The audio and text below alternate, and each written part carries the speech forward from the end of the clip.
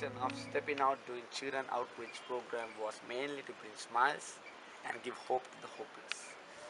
I personally grew up without a father figure in my life, and I didn't know how to enjoy life and think positive.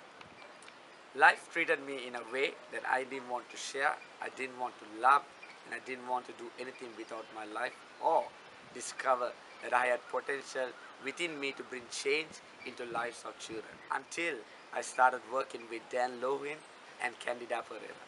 Since 2005, they have trained me in how to conduct children outreach programs and how to relate to children through activities, guiding them to live better and positive lives in a negative environment.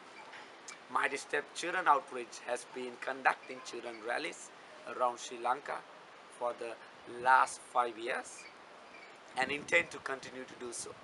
I, as a director of Mightystep Children Outreach, work with a group of volunteers who has the same intention as I do and travel all around Sri Lanka. Since 2010, we as a group have impacted more than 5,000 kids in and around Sri Lanka.